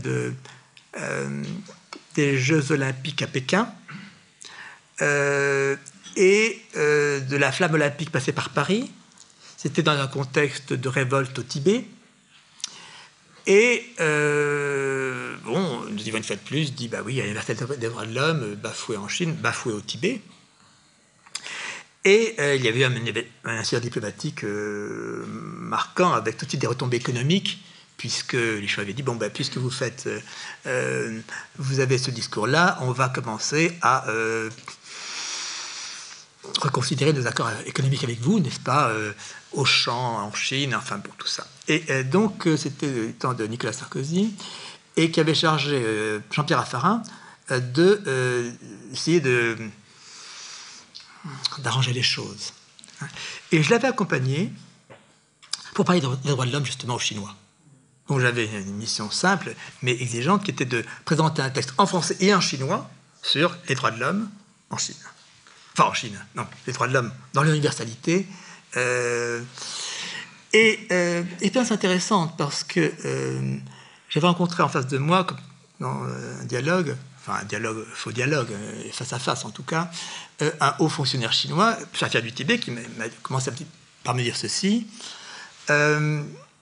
Depuis que nous occupons, que nous avons repris Tibet qui était à nous, hein, version chinoise, l'espérance de vie a doublé.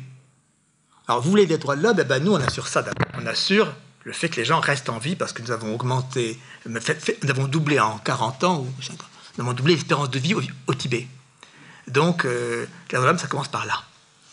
Et puis, autre argument, c'est là que nous avons dépensé le plus d'argent. Bon. Est-ce suffisant? C'est la question. Vous voyez, donc la question philosophique devient historique, devient politique, devient... voilà.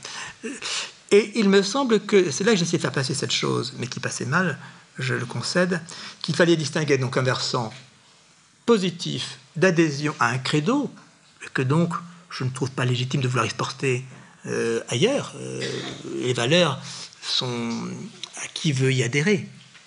D'un versant négatif, qui est que les droits de l'homme, eh bien, donner forme à un nom de résistance qui est en amont de l'histoire, en amont des langues, dire non, c'est pas, dire non à l'intolérable. C'est ce qui me conduira à, pour finir, à proposer un terme qui puisse faire entrer cette pensée universelle dans l'histoire, ce que j'appellerais universalisant. Non pas universel, mais universalisant, c'est-à-dire en processus, en entendant dans ce gérondif universalisant l'exigence d'universel régulateur tel que Kant l'a nommé. C'est-à-dire, au fond, les droits de l'homme sont des universalisants. Ils ne proposent pas un universel de propositions qui seraient prescriptives d'emblée. J'ai un soupçon à l'égard de cet universel donné d'emblée. Mais il le montre, l'universel donc n'est pas donné d'emblée, il est régulateur, il est à l'horizon, horizon jamais atteint, mais qui fait travailler, qui fait avancer l'histoire. Donc pensez que les droits de l'homme sont un universalisant, c'est-à-dire qu'ils sont porteurs d'universel, ils sont vecteurs, facteurs d'universel. Universalisant, non pas universalisable, c'est là que je me distinguerai du rationalisme contemporain, notamment sous le nom d'Habermas, qui lui a pensé l'universalisable.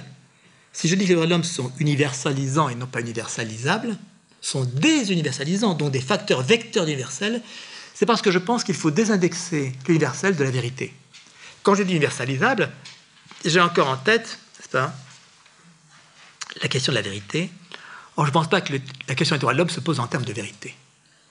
Par contre, en termes d'efficacité historique, ils sont vecteurs, porteurs d'universel. Car la question, vous la voyez bien, c'est que qu'est-ce qui nous autorise à penser l'universel des droits de l'homme? Soit on a une position en disant les droits de l'homme ont été portés comme universels par une culture, la culture européenne, qui a prévalu dans le monde. Et donc, les droits de l'homme vont de pair avec le capitalisme qui s'imposait au monde.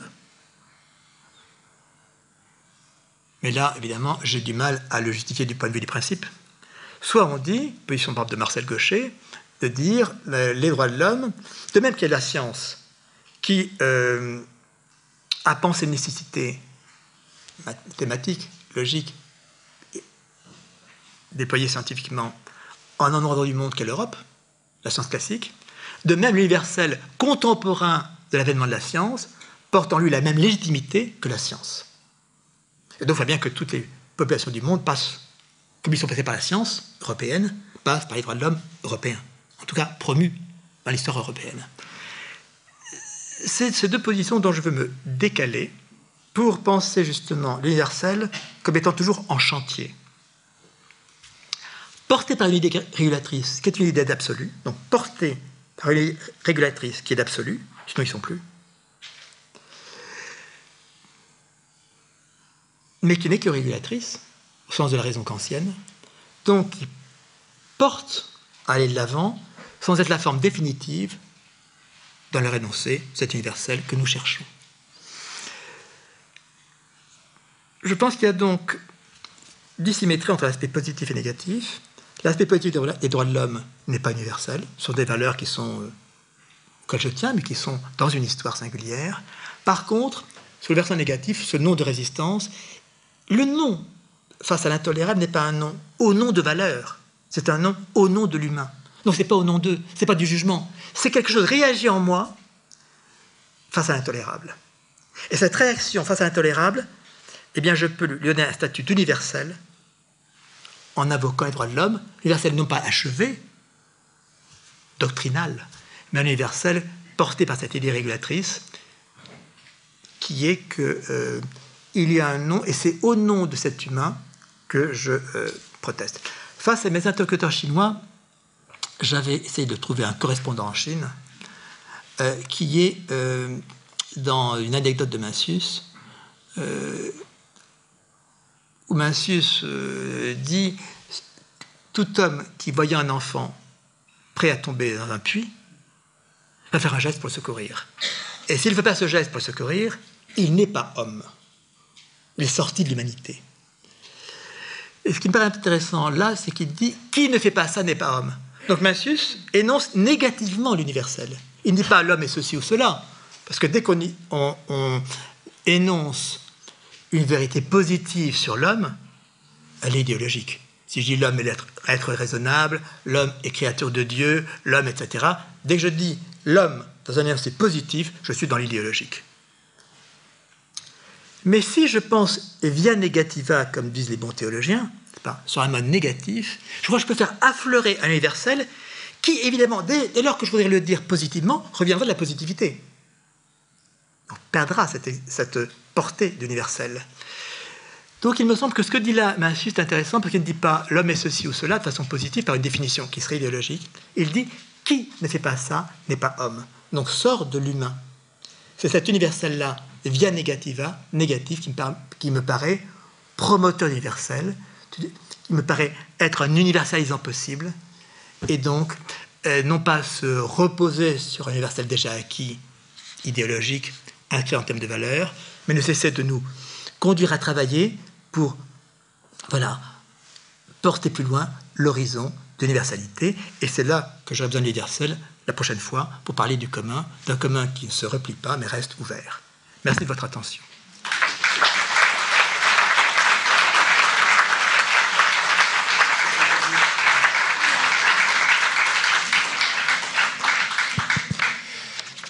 Merci François Jullien. Donc nous allons poursuivre avec un dialogue.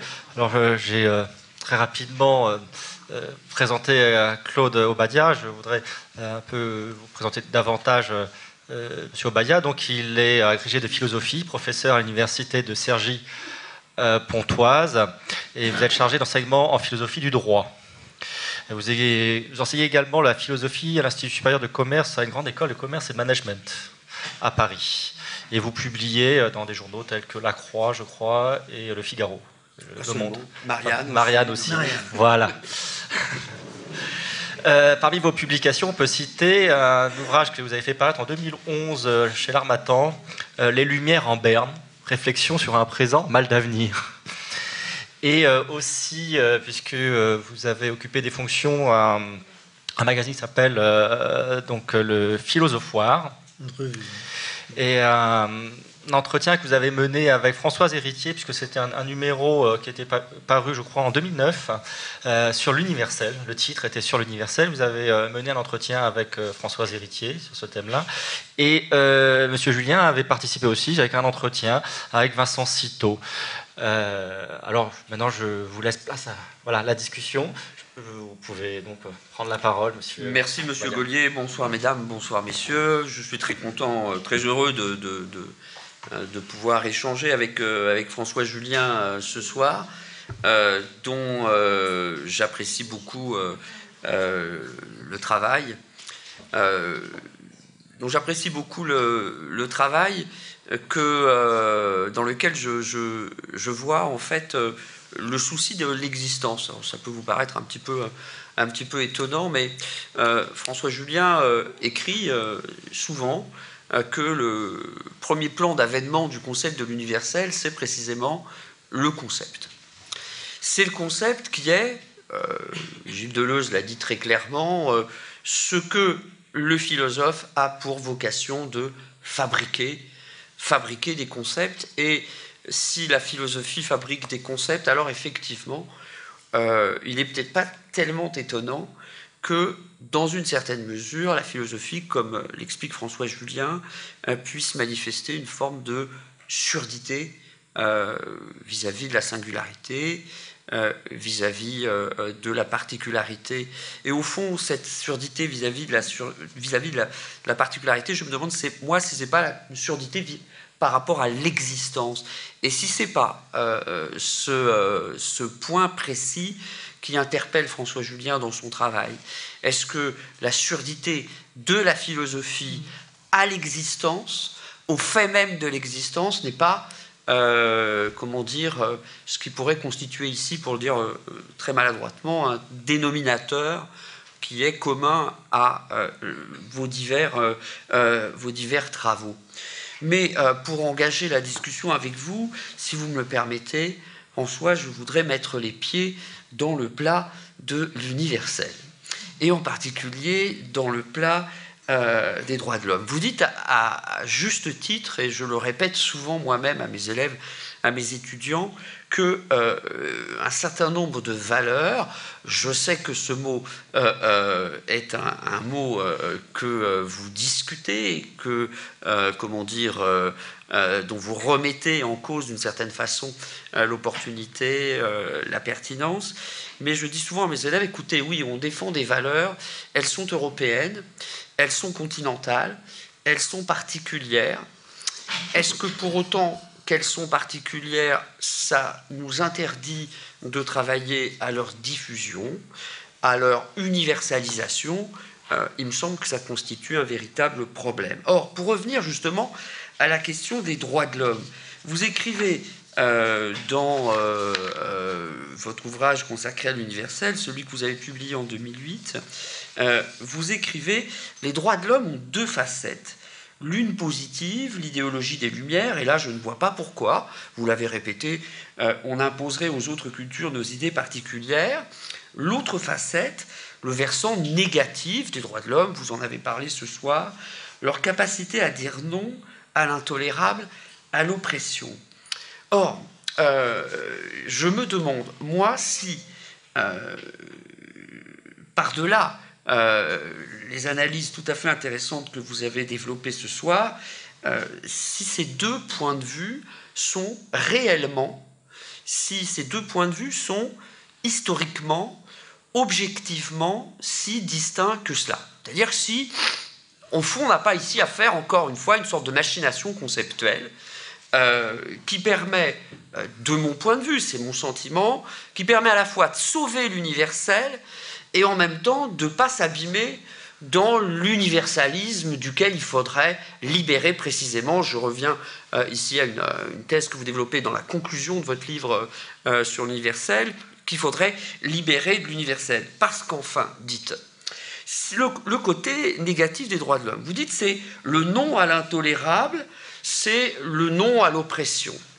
Or, ce non à l'intolérable et ce non à l'oppression, est-ce qu'on peut considérer qu'il est sans rapport avec l'avènement des droits de l'homme, avec la pensée des Lumières, bref, avec ce que les philosophes des Lumières ont tiré des structures profondes de la culture européenne. Bref, est-ce qu'il est tellement possible ici, justement, de distinguer cet universel abstrait que serait, dans un certain sens, le non à l'oppression, le non à l'intolérable, de l'universel concret que constituerait ce que vous appelez l'idéologie des Lumières. Je crois qu'il y a une tension, et peut-être que pour ne pas monopoliser trop la parole dans cet échange, une tension sur laquelle vous pourriez revenir un instant. Merci. Je vois que l'affaire est difficile, hein, parce que vous dites 2008 et 2018, ça fait 10 ans que vous me faites souffrir. Il me semble que... Alors, puisque vous mettez les pieds dans le plat, je vais les mettre aussi. Ce que vous entendez, au fond, c'est que vous êtes un tenant de l'universel... installé et... Pas tout à fait. Disons que, pour revenir à ce que vous avez dit chez Kant, moi, il y a une formule de Kant qui m'est revenue à l'esprit. C'est un auteur que je lis régulièrement. Vous savez, cette formule de Kant, il faut abolir le savoir pour faire place à la foi. J'ai pensé à ça quand François Jullien nous a parlé de l'universel comme donnée. Et cet universel logique. Est-ce que cet universel logique, c'est un donné? François Jullien a dit, écoutez, moi, je ne suis pas très sûr que ça existe, ça. Que cet universel donné, il existe. Et je reviens sur votre propos parce que, justement, je n'en suis pas du tout plus certain que vous.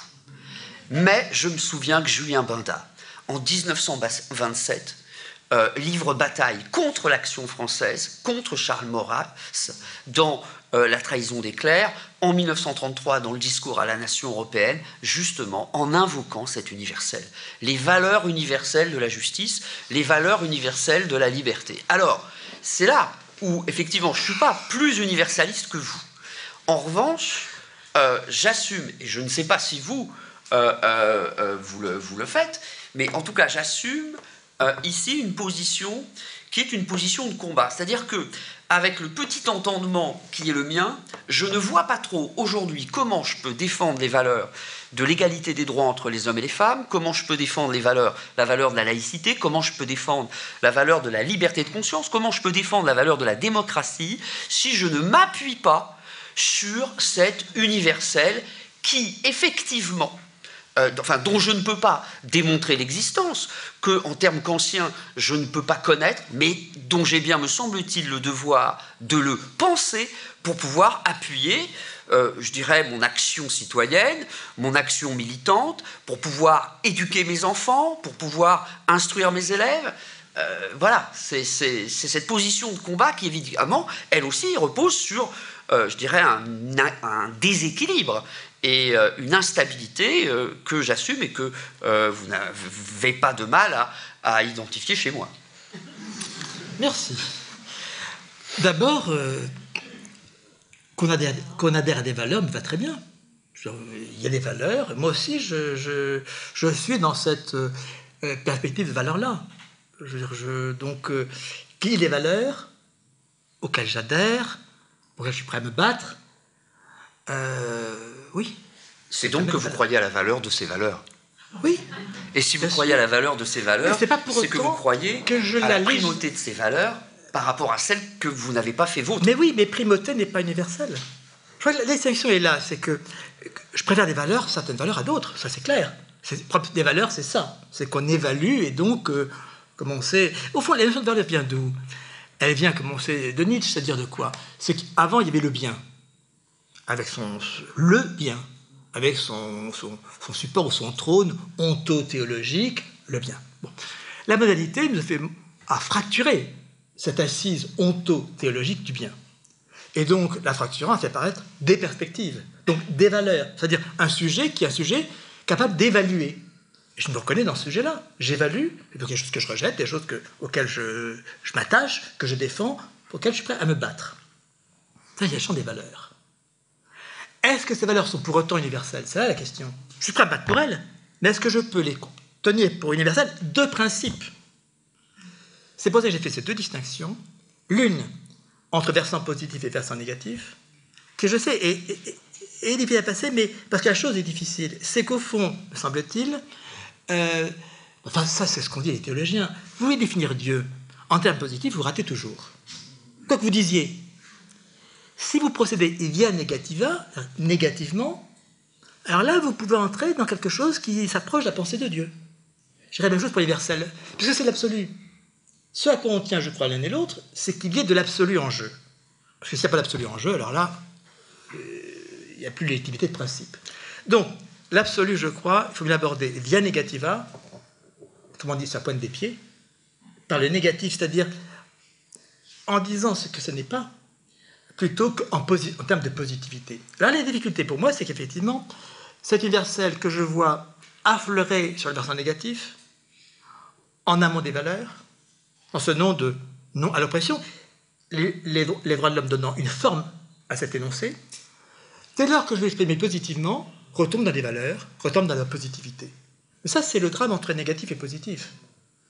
C'est que le négatif me paraît plus vaste et plus à même d'appréhender en profondeur que le positif de la positivité. Dès lors qu'on entre dans la positivité, comme on dit religion positive, etc., on est dans l'historicité et on n'en sort plus. Premier point. Le second point, c'est l'universalisant.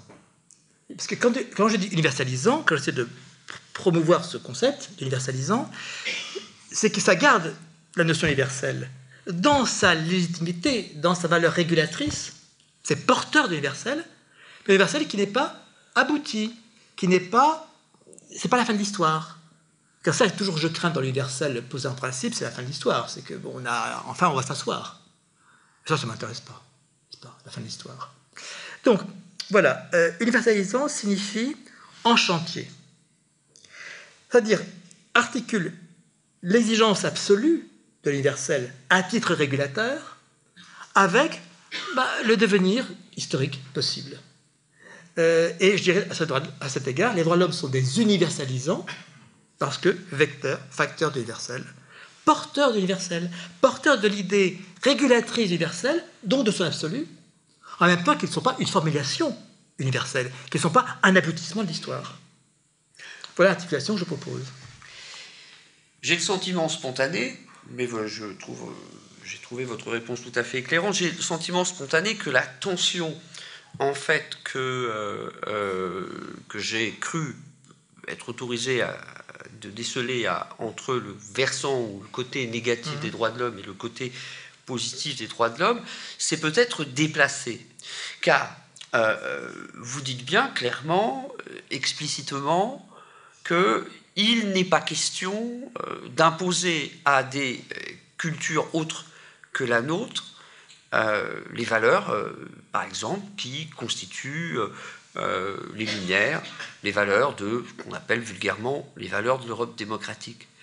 Mais en même temps, vous venez de le dire, vous croyez précisément à l'universel et à un universel qui devrait advenir. Et là encore, j'éprouve le même malaise que tout à l'heure, c'est-à-dire que là encore, il me semble qu'il y a une explication à donner, une réponse à donner à la question de savoir comment vous pouvez ou comment il serait possible aujourd'hui effectivement de travailler à cette ouverture du commun, à cette mise en regard des cultures, mais qui poursuit justement un projet d'avènement des valeurs dans lesquelles nous nous reconnaissons, vous vous reconnaissez vous-même, sans pour autant justement être accusé d'européocentrisme, d'impérialisme culturel, car vous le savez, l'enjeu est là pratiquement, lorsqu'on parle de l'universel, de la démocratie, de la laïcité, de l'égalité des droits entre les hommes et les femmes, c'est bien ce qu'on entend. Quand Tariq Ramadan, il y a 10 ou 15 ans, refusait le principe de laïcité, il le refusait en expliquant que la laïcité est le produit de l'histoire de l'Europe chrétienne et que si elle est le produit de l'histoire de l'Europe chrétienne, on n'a pas nécessairement a priori le droit d'imposer de force à des personnes qui ne sont pas chrétiennes la laïcité. Merci de ce prolongement, ça nous fait cheminer. D'abord, je ne mettrai pas... je comprends associer, mais je distinguerai néanmoins universel et démocratie et tout le reste. L'universel, c'est une chose quand même qui est rigoureuse dans sa prescription. Ça peut être une valeur, et donc vous l'associez à la démocratie, à tout ce qui va avec, comme étant les valeurs européennes portées par les Lumières. Mais je pense que l'universel, justement, mérite d'être traité à part des valeurs des Lumières. Je pense que c'est une affaire qui peut aider, servir de soutien, mais que ce n'est pas une affaire de valeur. Alors, il y a le plan des valeurs, chacun a ses valeurs, c'est comme ça qu'on se constitue en sujet moral, en évaluant, donc oui, j'ai des valeurs, et je pense qu'elles rejoignent assez bien les vôtres, parce qu'elles viennent aussi de la même logique historique et idéologique. Le problème, c'est que l'universel dit autre chose, à mon sens. Si on le prend dans son sens fort, dans son sens prescriptif, dans son sens légitimant. Et c'est pour ça que je ne le laisserai pas seulement dans le plan des valeurs, que je le considère dans son exigence telle que par la philosophie, telle qu'elle est portée, donc cette capacité d'abstraction qu'ils sont. Par rapport à ça, vous dites, alors je ne crois pas, c'est le croire qui me gêne, n'est-ce pas? Les valeurs sont du credo. Je crois, c'est-à-dire qu'il y a une adhérence, une adhésion, qui est légitime comme telle, mais c'est des valeurs. Je pense que l'universel n'est pas de cet ordre-là. Il peut porter cet ordre-là, mais il n'est pas de cet ordre-là. C'est pour ça que je suis amené à faire une distinction logique entre l'universel négatif et l'universel positif, en considérant comment l'universel négatif va chercher plus en amont que l'universel dit des valeurs, et donc s'exprimant en termes positifs, d'idéaux.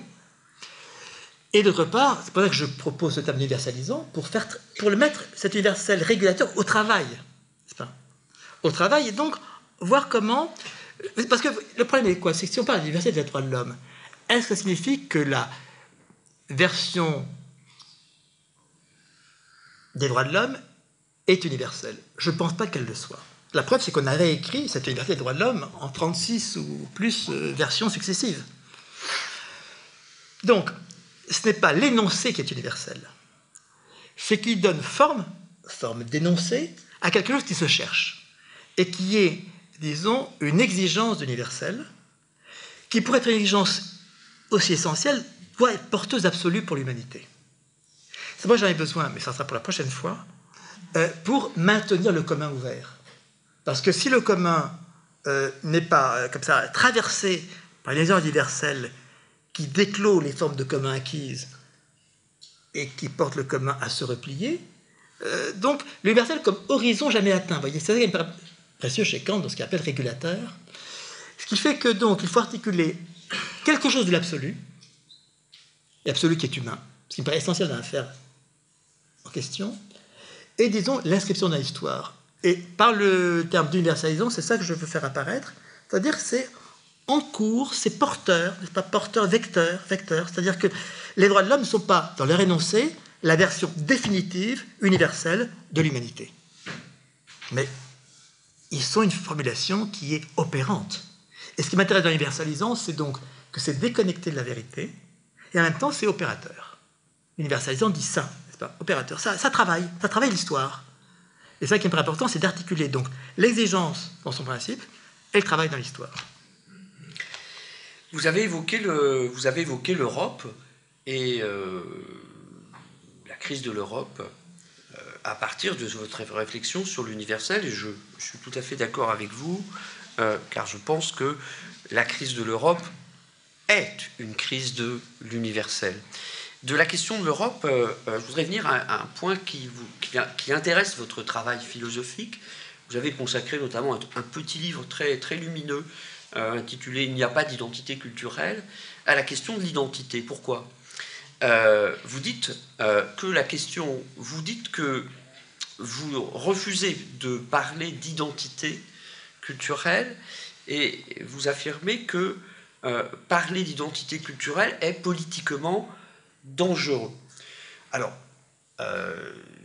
je ne sais pas quelles sont vos raisons précises de soutenir cette thèse, car dans le petit livre dans lequel vous avez utilisé cette formule, il ne me semble pas que vous développiez votre réflexion. Il m'a semblé que l'idée de l'identité, c'est l'idée du même, de l'autre, que l'idée de l'autre est porteuse de l'idée de l'exclusion, que l'idée de l'exclusion pourrait être porteuse de l'idée de l'ostracisme ou de la persécution. Alors, je voudrais vous poser une question. Seriez-vous d'accord pour considérer que ne pas parler d'identité culturelle est peut-être tout aussi dangereux, voire même plus dangereux politiquement, que parler d'identité culturelle, et si on met cette question en perspective avec la question précisément de l'Europe.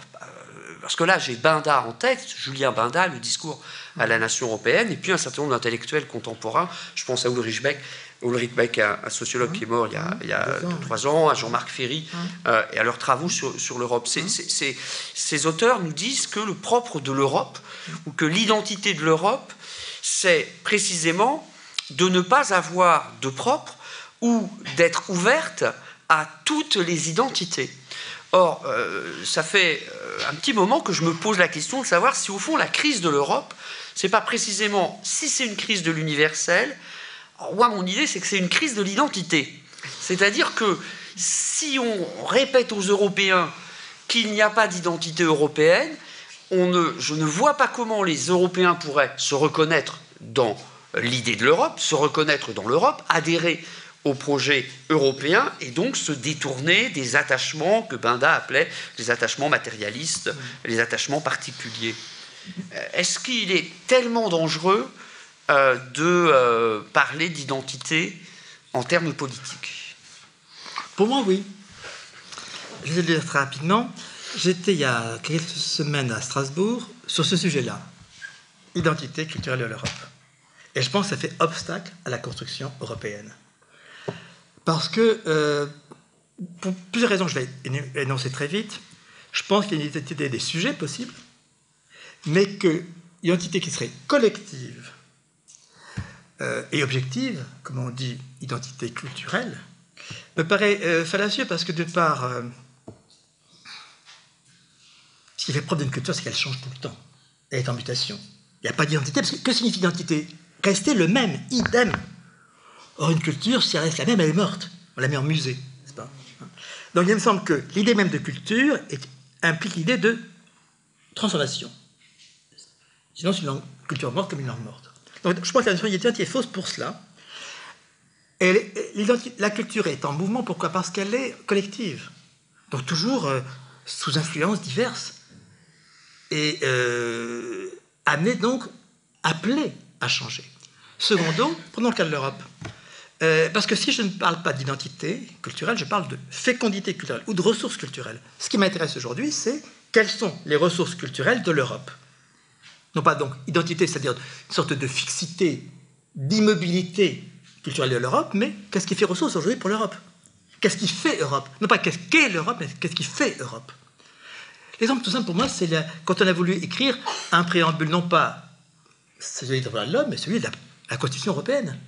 Quand on a voulu écrire un préambule à la Constitution européenne, qu'on a voulu définir l'Europe, qu'on a voulu définir une identité culturelle européenne, on a échoué.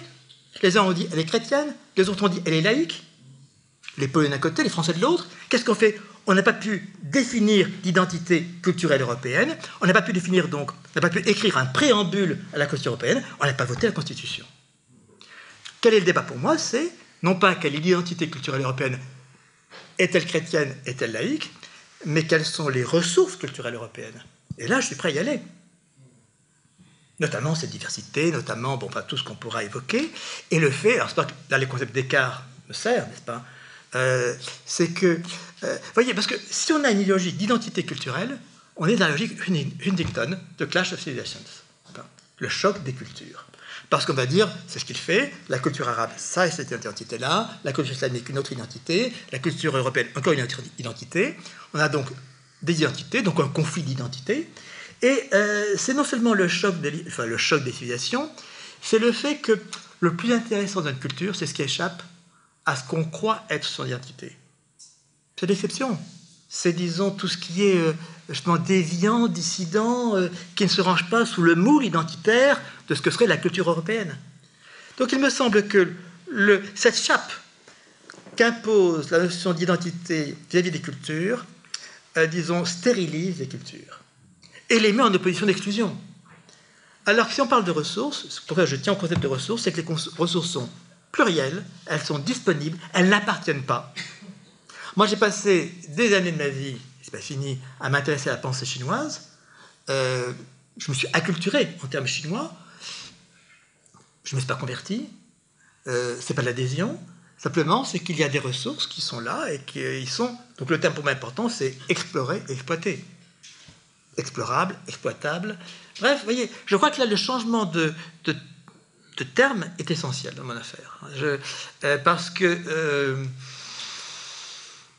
le terme d'identité, c'est-à-dire imposant du même, eh bien, à la fois est abusif, parce qu'il n'y a pas de même culturel, et d'autre part est nuisible, parce qu'il fait apparaître dès lors qu'il y a identité, des exclusions. Toi, je préférais parler d'écart et non pas de différence, et que je considère les ressources à partir de leurs écarts. Mais ce pourquoi je dis un concept d'écart, c'est pourquoi? C'est pour une raison très simple, c'est que l'écart maintient l'autre en regard. L'écart, c'est justement maintient le vis-à-vis. Donc maintient l'attention. Et le culturel, c'est l'attention. Oui, j'entends bien ce que vous dites, et qui pourrait déboucher sur l'idée que, en fait, il faudrait peut-être cesser de penser en termes d'identité, par exemple, pour favoriser le processus social, politique de l'intégration. Peut-être ici sommes-nous en désaccord, puisque j'ai plutôt tendance à penser que, au lieu de devoir cesser d'affirmer son identité pour favoriser l'intégration, il faut au contraire affirmer son identité, parce que c'est en affirmant son identité que, je crois, on peut susciter un désir d'adhésion, un désir de reconnaissance. Identité culturelle? Est-ce que vous voulez l'énoncer, cette identité culturelle qui serait la vôtre, française? Quelle est-elle? Européenne, quelle est-elle? Est-ce qu'elle est énonçable? Je crois qu'elle n'est pas si... Sur le mode de l'unitaire. Je crois qu'elle n'est pas si... qu'il n'est pas tellement impossible de l'énoncer. J'en reviens, puisque vous êtes revenu il y a un instant sur ce que vous avez écrit dans un de vos livres. Comment pourrait-on penser l'identité européenne quand d'un côté il y a des chrétiens et de l'autre côté il y a des laïcs, et comme si en fait l'identité chrétienne et l'identité laïque étaient irréconciliables, vous venez de le dire. Or, moi, c'est irréconciliable. J'ai dit simplement que quand on est vers le débat il y a 10 ou 12 ans sur l'identité culturelle de l'Europe, on n'a pas abouti. Je constate l'histoire. Oui, mais si on n'a pas abouti, c'est pas forcément parce que l'identité, c'est pas forcément parce que l'idée de l'identité européenne est invalide. C'est peut-être parce que on a péché par ignorance. Qui sait exactement aujourd'hui ce que doivent les doctrines socialistes en Europe, que ce soit en Allemagne ou en France, à la métaphysique de Luther?